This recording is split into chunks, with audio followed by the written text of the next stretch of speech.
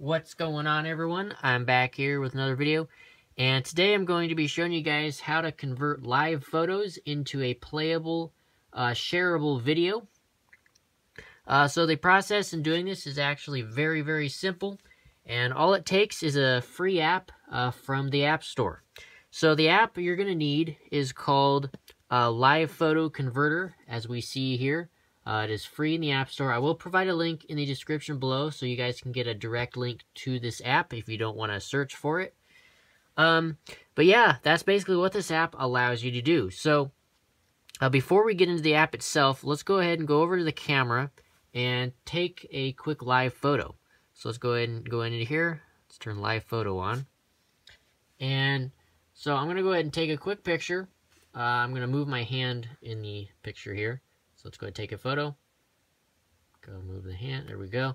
All right. So we have our live photo now. Let's go ahead and back out and go back into that live photo converter over here. There we are. All right. So from here, the app is very, very simple. The interface is really clean and easy to navigate. It's all you have to do is select the photo you want to convert. And as you can see, it immediately starts playing it as a video.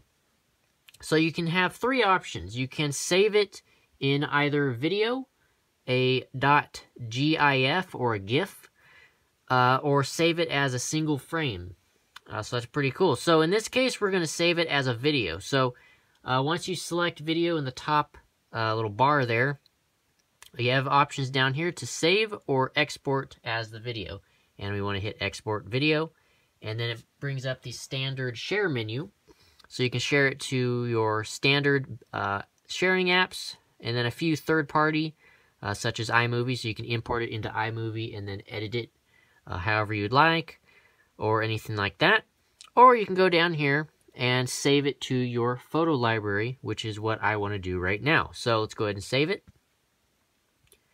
And the app should now have saved the video from the live photo. So if we go back and go into our photo library, we should now see the video within the photo library. So as you can see here, it has now extracted the live photo video playback and now has saved it and or converted it into a playable, shareable video. So if we touch that, take a photo. As you can see, it even captures and retains the sound that was also recorded within the live photo as well. So that's really, really cool.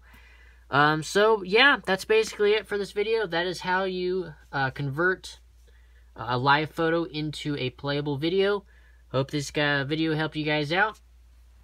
Make sure to hit that subscribe button right down below. It's greatly appreciated.